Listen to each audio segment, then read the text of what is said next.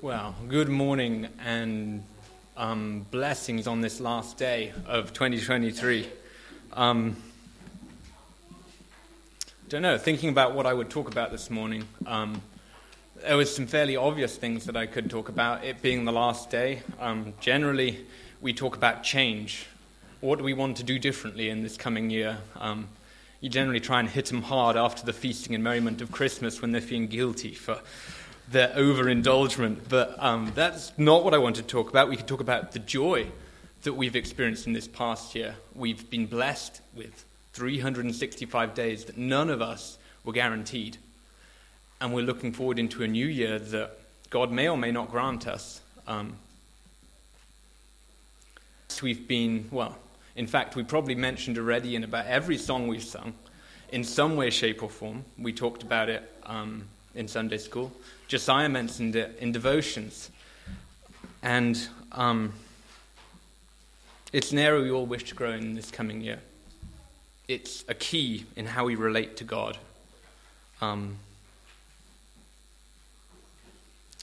I ask you to describe the character of God, attributes of the character of God, what things come to your mind?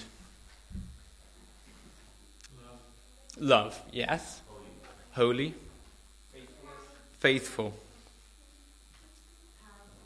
Powerful. Kindness. No one has said yet strict, uncompromising, vindictive, authoritarian. Why is that? Is God those things? Is he? Does he have an unalterable law that we have to adhere to? Yes. But why don't we refer to him as that? I was thinking about an analogy that I could possibly use for this.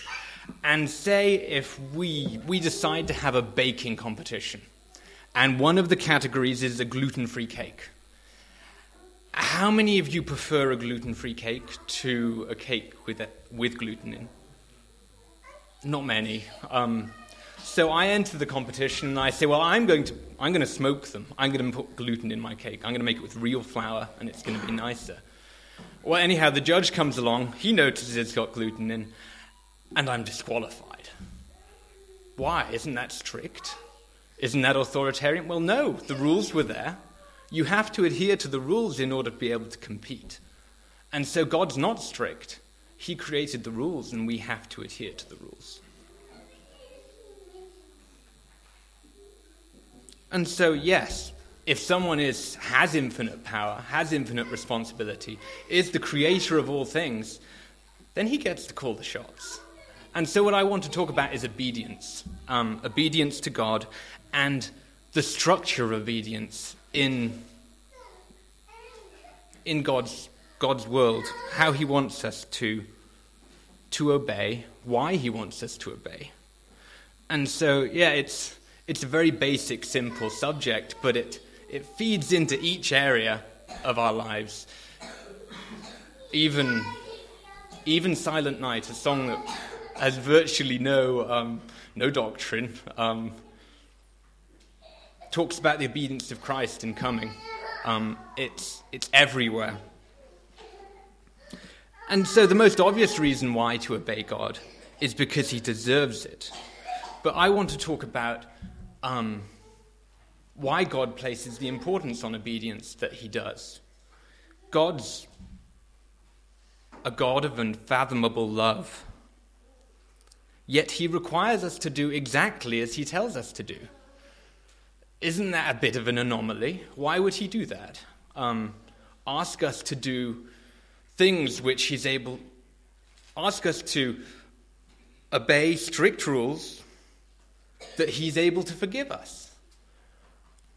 And so I wanted to talk a little bit about that. What is the value of obedience to God? What is the value of obedience to us? So I think we'll start with examples. We think of Adam and Eve. They disobeyed when they took the fruit.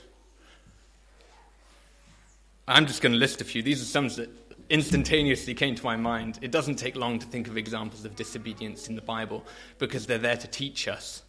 I thought of Achan, and he took gold and a garment and he hid them under his tent when he had been strictly told not to, and he was punished. Dathan and Abiram went against Moses, and they disobeyed, God's structure of order that he had placed. David saw Bathsheba. He lusted, he disobeyed, and was punished. David and the census. Solomon and his foreign wives. In his desire for peace, he disobeyed God's injunction not to marry foreign women, but he acquired quite a catalogue of women. Moses struck the rock because of his fury with Israel. Again, he disobeyed. Jonah, because of his hatred of Nineveh, because of his fear of what they might do to him perhaps, disobeyed God and fled. Now, what's the common denominator to each of these? So as a common denominator I saw, there's probably more. And you could probably think of more examples again of disobedience. But the common denominator that I saw was when disobedience comes, immediately loss of relationship with God comes. Perhaps it came back again afterwards through repentance. And I think repentance is a form of obedience. It's an obedience, it's a subjection of the mind to God perhaps before the actions come.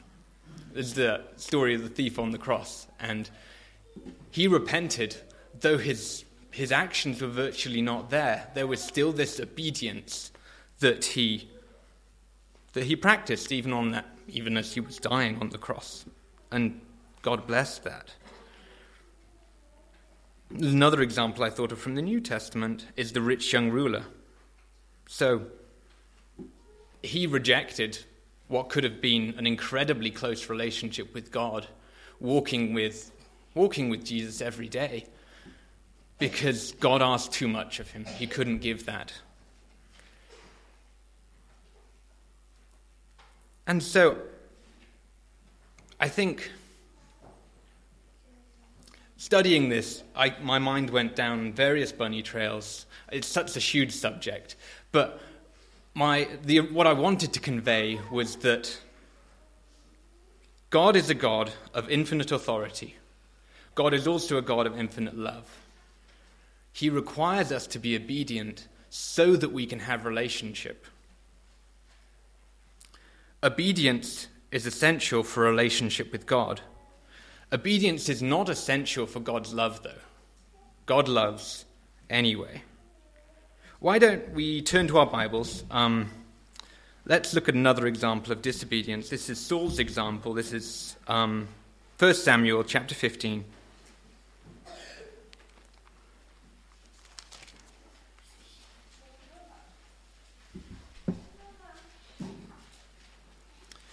And I will begin reading in verse 20.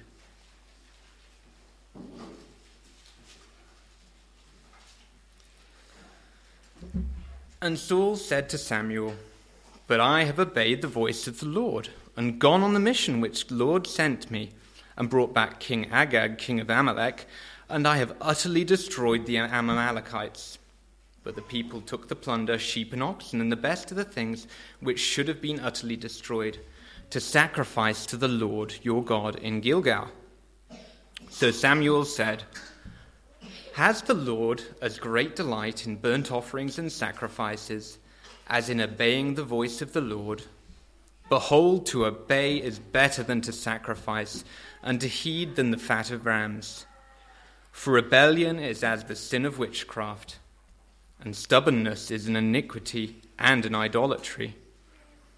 Because you have rejected the word of the Lord, he also has rejected you from being king."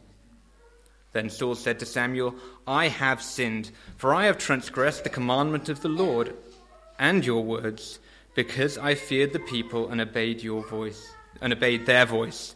Now therefore, please pardon my sin and return with me that I may worship the Lord."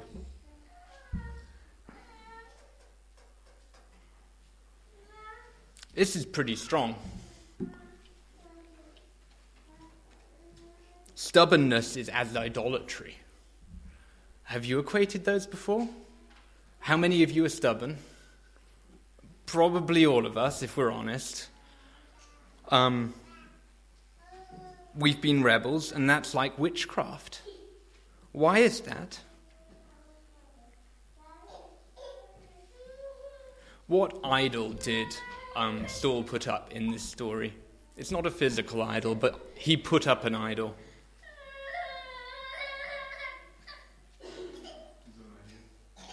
His own idea.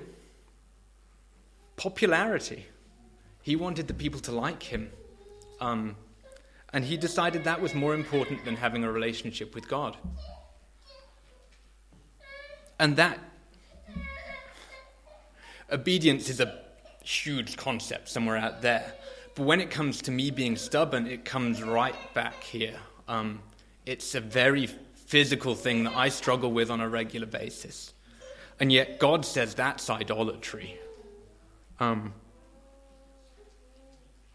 so then that plays in again to this structure that I want everyone to be able to remember when they go home, that God is infinitely loving. He has infinite authority. We obey because of his love, because of our fear of God and his authority. And through that we can have relationship. Saul here didn't obey and put up another idol. God values relationship. And I want to read briefly from a Danish Christian philosopher of the 19th century.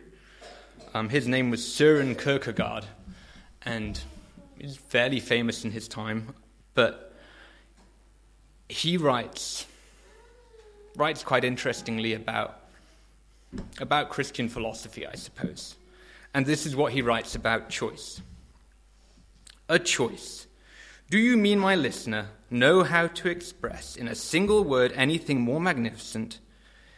Do you realize, even if you were to discuss year in and year out, how you could mention nothing more awesome than a choice, what it is to have a choice? For though it is certainly true that the ultimate blessing is to choose rightly, yet the faculty of choice is still the glorious prerequisite. What does it matter to the young lover to take inventory of all the outstanding qualities of her fiancé if she herself cannot choose? And on the other hand, whether others praise her beloved's many perfections or enumerate his faults, what more magnificent thing could she say than when she says, "He is my heart's choice"? A choice, yes, it is that pearl of great price, yet it is not intended to be buried and hidden away. A choice that is not used is worse than nothing.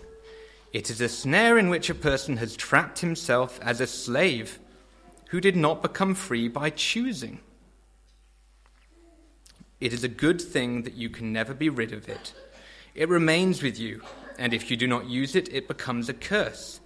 A choice not between red and green, not between silver and gold. No, a choice between God and the world. Do you know anything in comparison to choice?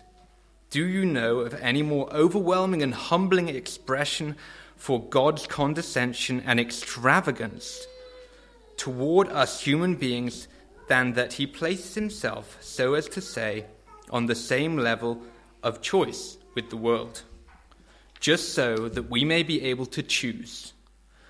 That God, if language dare speak thus, woos humankind, that he, the eternal strong one, woos sapless humanity. Yet, how insignificant is the young lover's choice between her pursuers by comparison with the choice between God and the world.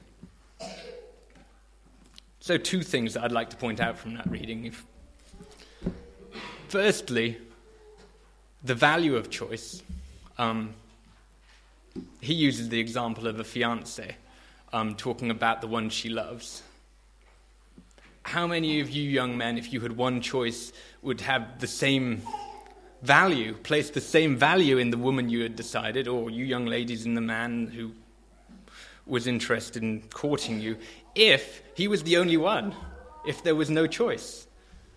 The value is put there largely because you have made the decision that is the one you want. And that's the value that God sees in us when we've made the decision to follow him. To have created a world that simply followed him would have not been as valuable to God as a world that chooses to follow him.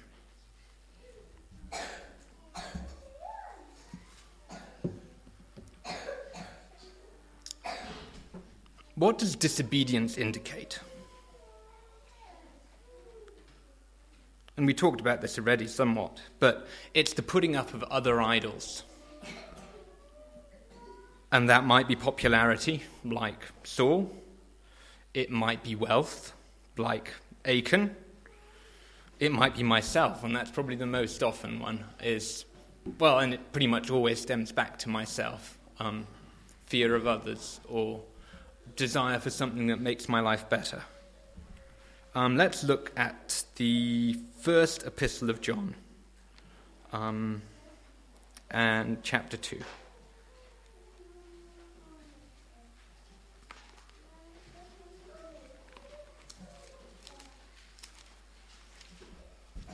And I will read a few. Let's begin in verse 3. Now by this we know that we know him, if we keep his commandments. He who says, I know him, and does not keep his commandments is a liar, and the truth is not in him. But whoever keeps his word, truly the love of God is perfected in him. By this we know that we are in him. He who says he abides in him ought himself also to walk just as he walked. It's the way to avoid idolatry in our lives, is to follow the example of Christ. That's when we know we're in him, when we're following Christ, is when we have that desire to follow, when we can see we follow, when those around us see we follow. I wanted to, look at a particular book in the Bible in regard to this, or perhaps I'd first mention the relationship with God, this thing we're seeking, this thing we're obeying to have. I think it comes up again and again in the Bible, the blessings of a relationship with God. But just yesterday, for our family devotions, we were reading from Psalm 1. And, the man who keeps God's commandments, who doesn't look for what the scornful looks for what the proud man looks for, is like a tree planted by a river of water, the river of life, who has roots going down into that water and is forever growing, forever fresh, because it has that relationship with God. If we're not like that, we're like chaff, when we don't place value in our relationship with God by obeying. There's a particular book of the Bible that talks a good bit about obedience. I enjoy this book. It's the book of Jonah. You can turn there. I'm not going to read the whole thing, but I'll skip through it. I find the book of Jonah somewhat refreshing as I'm going through the minor prophets. You suddenly come across a narrative. It's telling this far-out story of a man who got swallowed by a whale. But it's also a glimpse into God's bigger plan. We have a book that was largely written to the Jews. The Bible is, up to about, even the end of the Gospels, it's a Jewish holy book. And the impression we can get is, the Gentiles are the scraps on the outside. God has no plan for the Gentiles. But then we come upon books like Jonah that say, actually, God did have a plan for the Gentiles. It's a different plan, but he had a plan all along. And there's other books too. Obadiah is talking about the Edomites. There's a book of Nahum too, which is entirely for the Gentiles as well. God had a plan, and I think a lot of what we read about the Gentiles is condemning. But what's the point in condemning if you don't if you don't want them to move from there, it would be a waste of time for God. So it's an encouragement to me to know that God has always had a plan for the Gentiles. It's not a case of, hey, presto, we're going to start using them after all, after Pentecost. Well, after Cornelius. So, looking at the book of Jonah, verses 2 and 3. Jonah's told to go. Jonah says, no, I'm not going. For various reasons. Fear.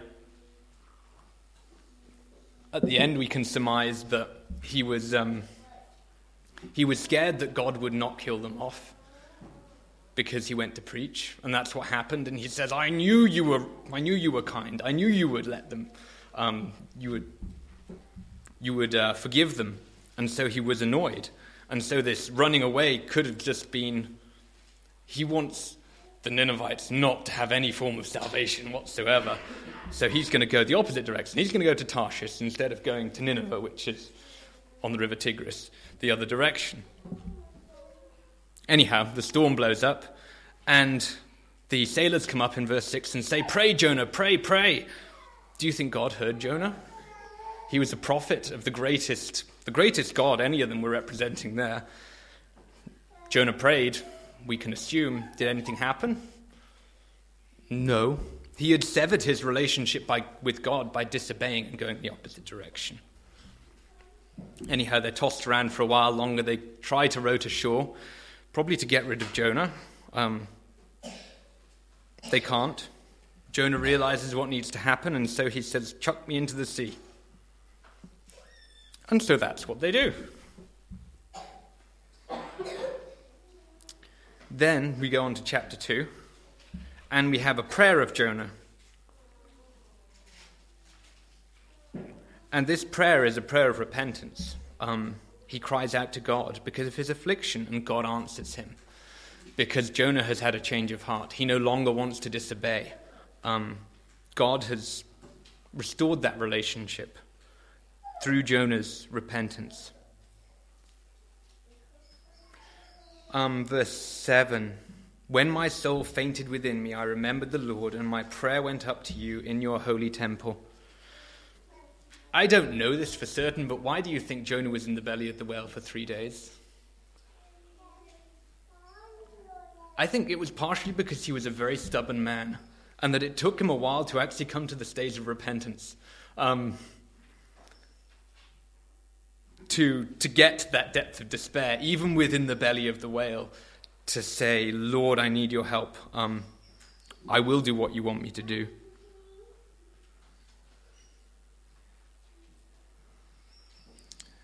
And then verse 8 is coming back to the whole thing of idolatry when we are stubborn. Those who regard worthless idols forsake their own mercy. I don't know whether any of your Bibles capitalize the mercy, but my one does. The forsaking of God, forsaking of mercy by worshipping idols. Then we have chapter 3. Jonah goes into the city. He starts preaching.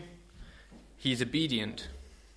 Verse 5 to 10, the Ninevites return to God.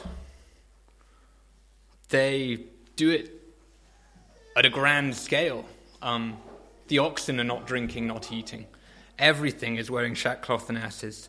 And in verse 10, God saw their works and they turned from the evil way, and God relented from the disaster that he had said he would bring upon them, and he did not do it. God recognizes obedience. God recognizes repentance.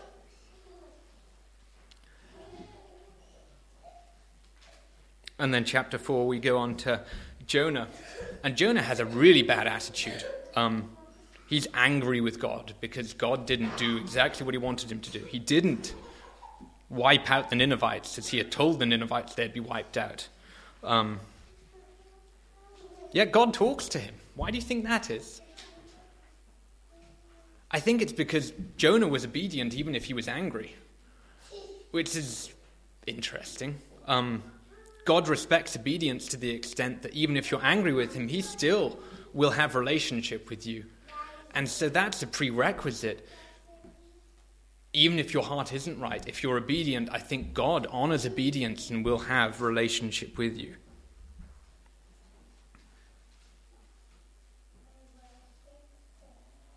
My next thought on this was, I suppose, developing this thought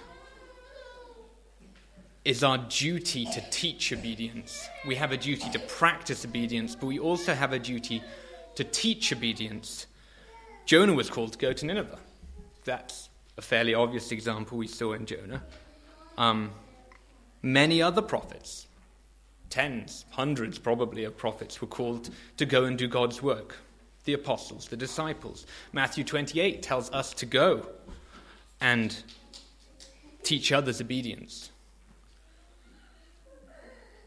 Then I thought about our church, and I thought about the fact there's a lot of children here. Has anyone else noticed that? There's a lot of children in our church. Have any of you come across pyramid graphs? You have their bar charts with male and female ages, and you put them back to back. So essentially you have the 0 to 4 bracket here with men and women, and then so on and so forth, and you build up the way instead of a bar graph going the other way. And so it ends up in what they call the developing country looking like a pyramid, because there's a lot of people who are 0 to 4, and it builds up to maybe 1 or 2 who have managed to make it to 90. Well, and then you have a German population, and it has a lot of people who are 80s and 90s because of wonderful health care, and then they have a falling birth rate, so it comes down to very few who are 0 to 4-year-old on the male and female side. Well, I thought, if you were to draw one, this would probably be a good one for geography class, Josiah. If you were to draw one of our church, it would look a bit like a birthday cake. There would be a candle in the middle with the 70s and the 60s and the 50s and so on, and then suddenly it hits 30 and it would be wide. There's all the 30-year-olds and 20s and 10s and so on the way down to lots of young people. What's our primary, I suppose, audience as we teach obedience if we're a parent? Children, yeah. And I think that this structure holds true as we train our children. What is child training other than teaching our children to make good decisions to know God? And this structure of authority, obedience, relationship holds true for that. What do we call using a relationship to extract obedience? We call it manipulation. Is that child raising or is that not child raising? What do we call in a family where child raising hasn't occurred and where a parent wishes to establish a connection with their child? Well, then we've turned this upside down, and the parent will obey the child so that it can have a relationship with the child.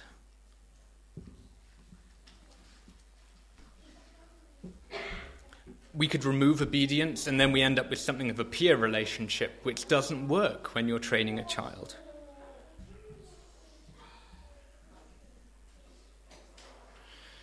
And yet we live in an era where a lot of people are moving away, or a lot of people, for better or for worse, are reacting to the way they were brought up.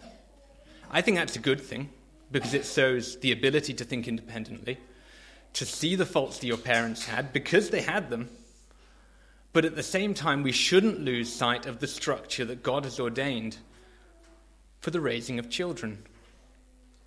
There needs to be obedience in order to have relationship. If that doesn't exist, then we're not training our children.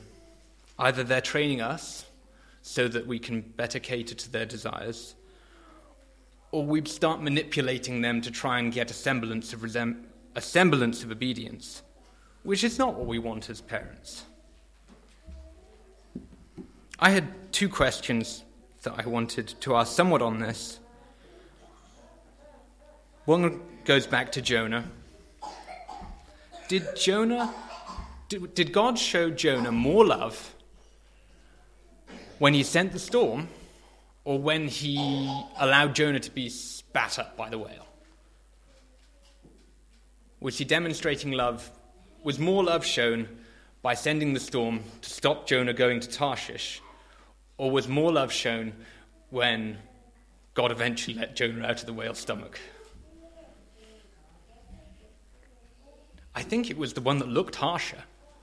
It was, God said that, Jonah, you're not a basket case. I can actually redeem you, and so I'm going to send a storm, even though that's not what you want. And that's what each of us wants God to do for us, is be mean so that we can restore that relationship with God. And I think that applies to child training. You have to push, you have to be mean, you have to send that storm so that you can create this, so that you can bring back relationship. Another interesting verse is John 3 verse 17, which follows God so loved the world. God says, I didn't come to the world to condemn the world, or Jesus says that. How did Jesus talk to the Pharisees? Does it sound at all condemning when he says, whitewash sepulchre, or full of dead men's bones? Does that sound condemning? It does, but God's just said, I haven't done that. I think God was trying to restore relationship with the Pharisees when he said that. I think that's what he knew was what they wanted, what they needed to hear. They needed to hear their hypocrisy. And that direct way, that conflict, was how he was going to restore that relationship. And the Pharisees weren't there. Well, he talked to Nicodemus, and there's others who we know he spent time with, but the Pharisees were not ready to repent. But God was looking for them. God was searching for a relationship with them when he said, you're a whitewashed sepulchre. And so my encouragement to each of you parents here is embrace conflict. Embrace conflict to restore obedience. Because that's how God has structured the family. That's how God has structured our relationship with him, and has structured our relationship with our children. I think in closing it would be good to turn to Ecclesiastes chapter 12. We have words from the wisest man.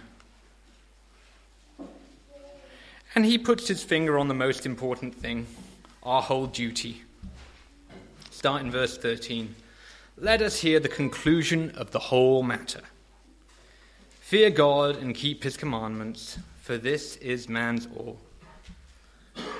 For God will bring every work into judgment, including every secret thing, whether good or evil. So, the book of Ecclesiastes, Solomon has just spent the whole thing thrashing around what's good, what's worthwhile, what's vanity, what's not vanity. And it boils down to this. It's that simple.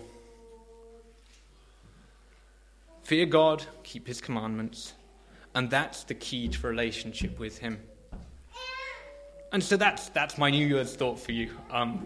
Continue in obedience, seek more obedience,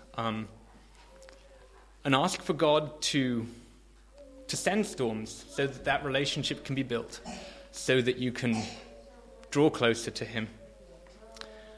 Can I ask you to stand for